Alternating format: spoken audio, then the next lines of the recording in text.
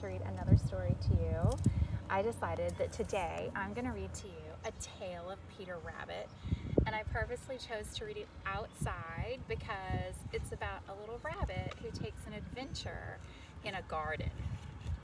So, The Tale of Peter Rabbit by Beatrix Potter. Now, in this story, Beatrix Potter is both the author and the illustrator. So, here we go. Once upon a time, there were 4 little rabbits, and their names were Flopsy, Mopsy, Cottontail, and Peter. They lived with their mother in a sandbank underneath the root of a very big fir tree. "Now, dears," said old Miss Rabbit one morning, "you may go into the fields or down the lane, but don't go into Mr. McGregor's garden. Your father had an accident there, and he was put in a pie for Mr. McGregor. Now run along and don't get into mischief. I'm going out." Then old Miss Rabbit took a basket and her umbrella and went through the wood to the baker's. She bought a loaf of brown bread and 5 currant buns. Flopsy, Mopsy, and Cottontail were all good little bunnies. They went in the lane to gather blackberries. I just happen to have one here. But Peter, who was very naughty, ran straight away to Mr. McGregor's garden. He squeezed under the gate.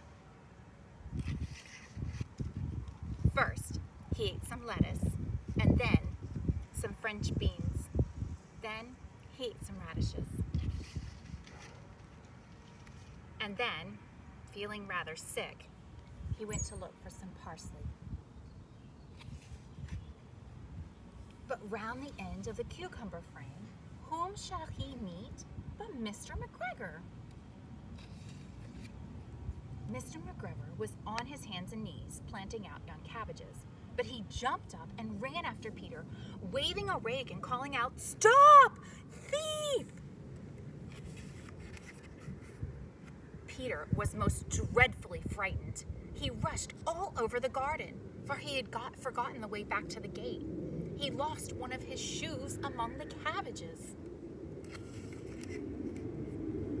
And the other shoe he lost amongst the potatoes.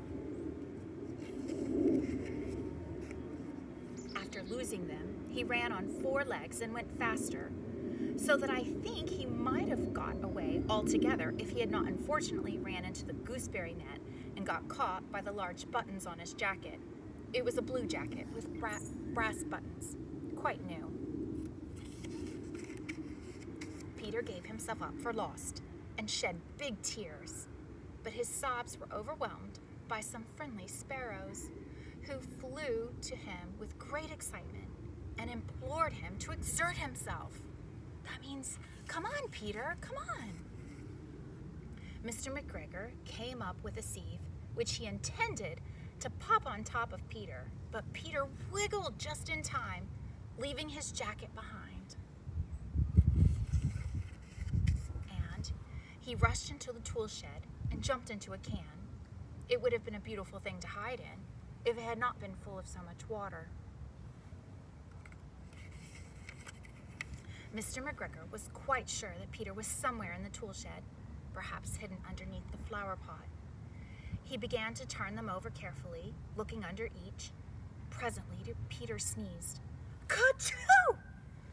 Mr. McGregor was after him in no time.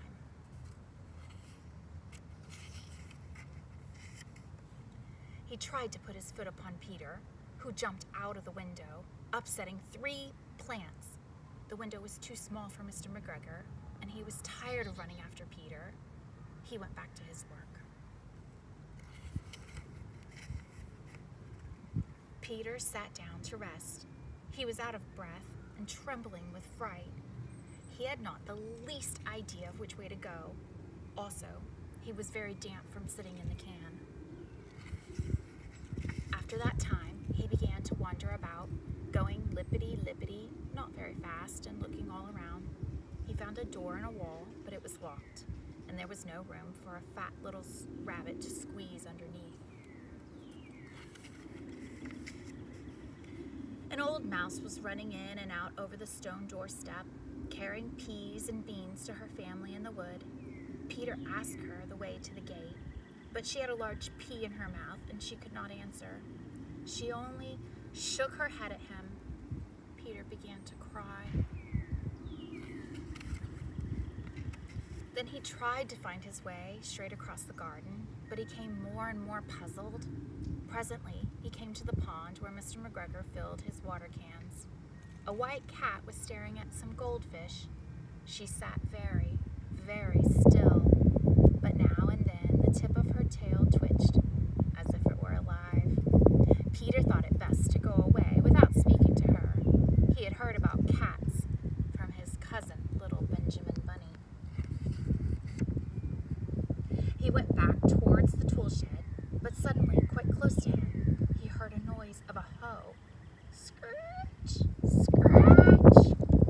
Peter scurried underneath the bushes. But presently, as nothing happened, he came out and climbed upon the wheelbarrow and peeped over. The first thing he saw was Mr. McGregor hoeing onions. His back was towards Peter, and beyond him was the gate. Peter got down very quietly off the wheelbarrow. He started running as fast as he could go. Along the straight walk behind some black currant bushes, Mr. McGregor caught sight of him out of the corner, but Peter did not care. He slipped underneath the gate and is safe at last in the wood outside of the garden. Mr. McGregor hung up the little jacket and the shoes for the scarecrow to frighten the birds. Peter never stopped running or even looked behind him until he was home at the big fir tree. He was so tired that he flopped down upon the nice soft sand on the floor in the rabbit hole and shut his eyes. His mother was busy cooking. She wondered what he had done with all of his clothes. It was the second little jacket and pair of shoes that Peter had lost in a fortnight. I'm sorry to say that Peter was not very well during the evening. His mother put him to bed and made him some chamomile tea. She gave him a dose, 1 tablespoon to be taken at bedtime. But Flopsy, Mopsy, and Cottontail had bread and milk and blackberries for their supper,